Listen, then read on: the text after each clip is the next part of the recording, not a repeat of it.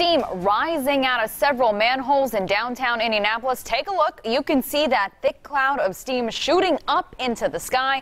It happened late this morning along West Ohio Street between Illinois and Meridian in front of the Sheraton Hotel. That cloud scaring a lot of downtown locals. The good news is officials say there's no threat to anyone, but part of Ohio Street is still closed. So what exactly happened and why did it happen? RTV6 Ebony Monet is digging for answers. She's downtown right now with them. Ebony?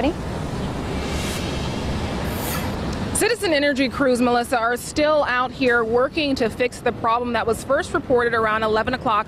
That's when the calls started pouring in from people who thought they saw smoke and thought there was possibly an explosion. Those reports actually had a lot of agencies responding to this area this morning. Eventually, Citizens Energy crews discovered the actual problem. A spokesperson tells us the smoke people thought they saw was actually steam caused by a water main break here on Ohio Street from Meridian to Illinois. Still, IPL, which maintains the manholes, sent crews underground to make sure they were not compromised.